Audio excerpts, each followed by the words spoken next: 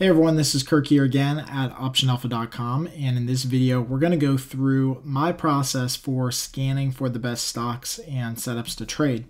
Now first, I'm going to assume that before scanning you already have a good idea of your portfolio balance or your beta weight from previous video tutorials here at Option Alpha. And in addition to that, I'll obviously assume that you've pre-screened your watch list for great liquidity because you want to minimize that slippage that can come with trading options in stocks with really wide bid-ask spreads. So because the reality is that scanning for the best setups is actually very easy once you know exactly what you're looking for, and it's all about finding the low-hanging fruit. So just to go back a slide here a second, once you know that your portfolio or what your portfolio balance is, meaning that if your portfolio is a little bullish or bearish, or maybe it's exactly neutral, then it's a lot easier to go looking for new trades because now you've got an idea of what can help you get more balance or more neutrality in your portfolio overall. So here are two things to keep in mind. And again, this all revolves around low-hanging fruit. And we'll actually kind of do some scanning right now on this video at the time that we're recording this. But two things you want to keep in mind are, number one, high implied volatility is our edge. So if you're going to focus on anything that you do as far as scanning, something like high implied volatility has to be at the center point of how you quickly find trades. In my opinion, when I go looking for trades every day, the first thing that I'm looking for is what stocks or ETFs have high implied volatility that create an opportunity for me to get on another trade. Again, because that's our edge as options traders. Number two is that we have to keep in mind the direction relative to portfolio needs, which means that at the end of the day, as we proved before in videos, you can make a trade in any direction with options and have the same probability of success and have relatively the same premium or profit potential based on risk in any direction, bullish, bearish, or neutral. So what you have to keep in mind is that if you're going to make a directional trade, you have to make sure that it fits well into your overall portfolio. And it's really asking yourself the question ahead of time, if I already have, let's say 10 bullish trades, do I need to go looking for another bullish trade? Or can I go out looking for a bearish trade, right? Something like that. That's what you need to start asking yourself. So I would keep those two things in mind. Now, what we've done here at Option Alpha is made the entire process for scanning for trades insanely simple and hopefully giving you the tools that save time and help you make smarter decisions a lot quicker. And inside of our watch list, we've got a lot of different things that we pre-built in based on the feedback from hundreds and thousands of members on what would help them scan for trades easier and figure out what types of strategies to use. So when I go in here every single day, again, like I said, one of the things that you can do is you can automatically scan and look by high implied volatility.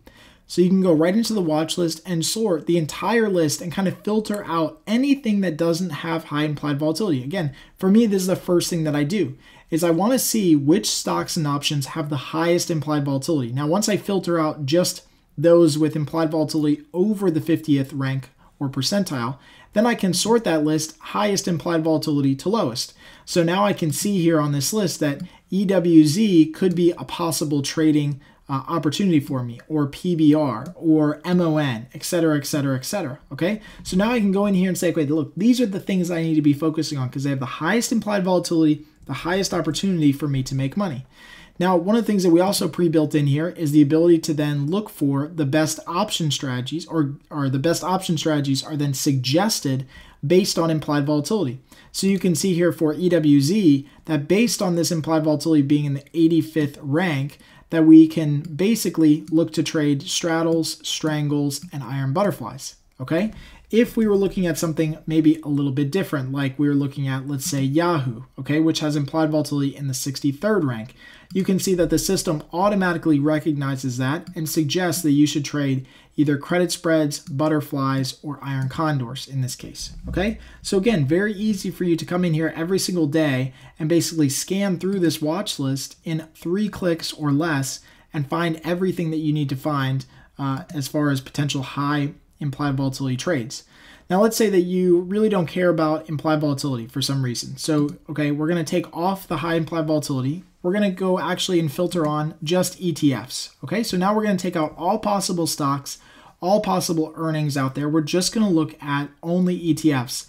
And another way that you can look for possible trading candidates is look for stocks that have made a really high percentage move in the last day. So that's another way that you can look for possible candidates, is things that have moved higher or moved lower. So again, back to the slides that we had before, asking yourself the direction relative to portfolio needs. So if your portfolio needs to find a bearish trade, well, it might be helpful to come in here and see which trades are, or which ETFs are moving down really hard right now. So which ETFs might continue to move down in the future.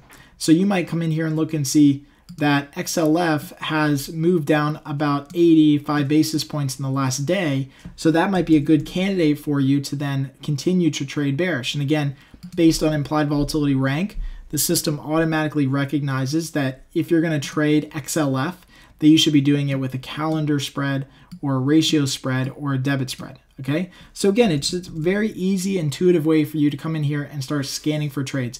Now, there's a million ways that you can obviously scan for trades. We're not saying that this is the only way to do it, but again, it doesn't matter which direction you end up trading something as long as your portfolio is overall neutral.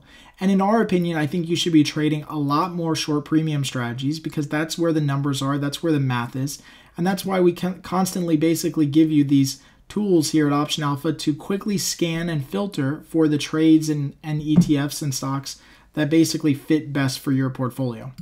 So once you've found some candidates to possibly trade, it's time to select which strategy works best for that IV rank and the directional assumption, which we'll cover in the next set of videos. In fact, we've already kind of covered it here, but we'll go a little bit deeper into strategy